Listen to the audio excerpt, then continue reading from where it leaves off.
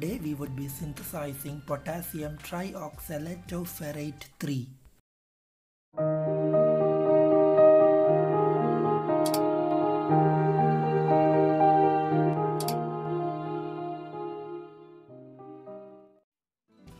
Potassium Trioxalato Ferrate is a lime green colored crystalline compound.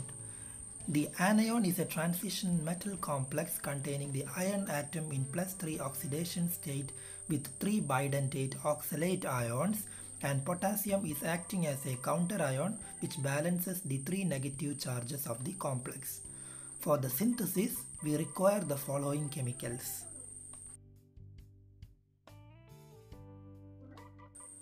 We begin the experiment by weighing out the chemicals. First of all, I am weighing out 3 grams of oxalic acid in this digital balance.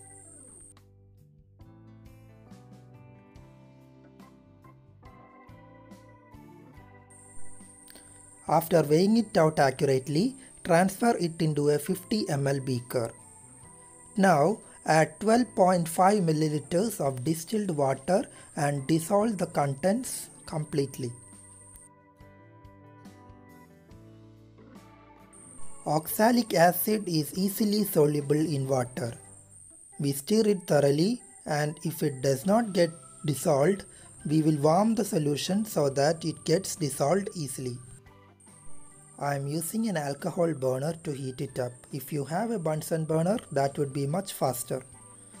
The next step is to weigh out 3.8 grams of potassium hydroxide.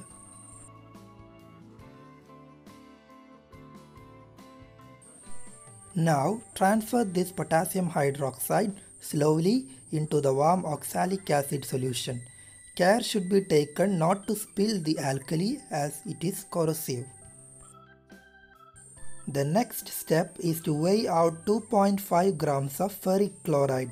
Here I have taken anhydrous ferric chloride, and as you can see that the ferric chloride has absorbed moisture and has turned wet. Now transfer this to the solution of potassium hydroxide and oxalic acid and stir thoroughly to dissolve the ferric chloride in it.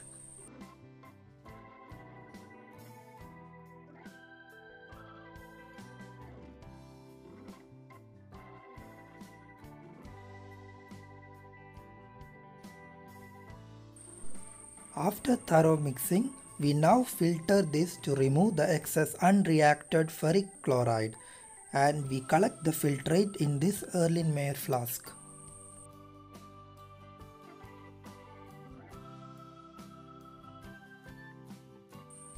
You can see that the filtrate has a beautiful green color to it. Now we will be heating this solution to concentrate it and reduce the volume by half.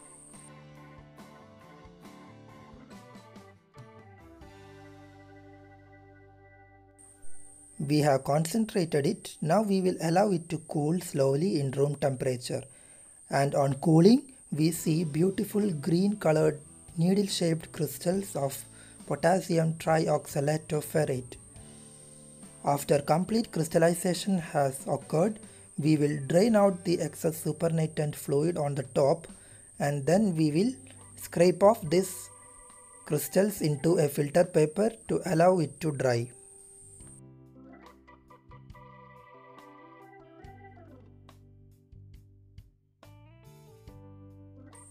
Now we are scraping off the crystals on the beaker, and we will be placing it on the filter paper to dry it. We can also wash it with alcohol to remove the excess impurities present in it.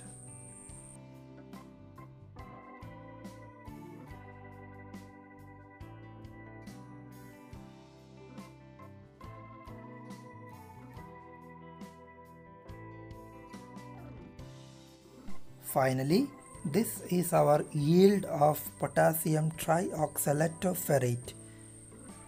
On drying, this is what we get. It's approximately 2.3 grams, that is 70% yield.